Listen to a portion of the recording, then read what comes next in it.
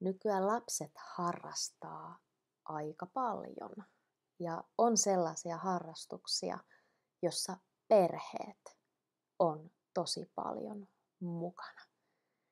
Esimerkiksi mun lapset ovat harrastaneet ratsastusta tai vikellystä ja koripalloa.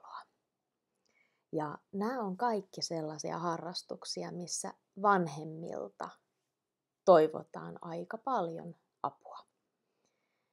Mä olen ollut keittämässä kahvia monissa paikoissa, myymässä pullaa, leipomassa pullaa, järjestämässä ratsastuskilpailuja tai sitten erilaisia tapahtumia.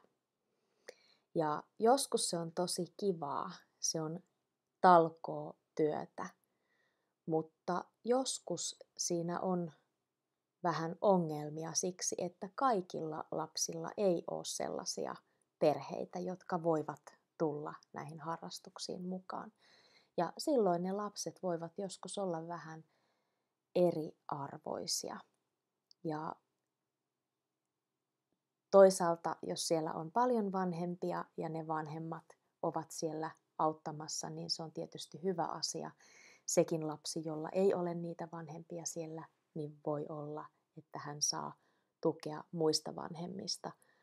Mutta onko sillä lapsella vähän kurja olo siksi, että toisten vanhemmat ovat siellä ja toiset eivät?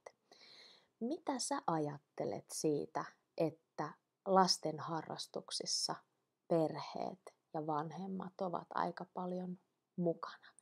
Sitooko se vanhempia liikaa? Onko se liian paljon vaadittu?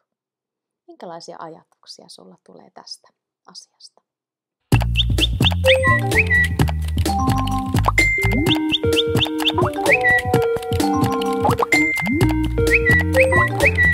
Kuuluuko?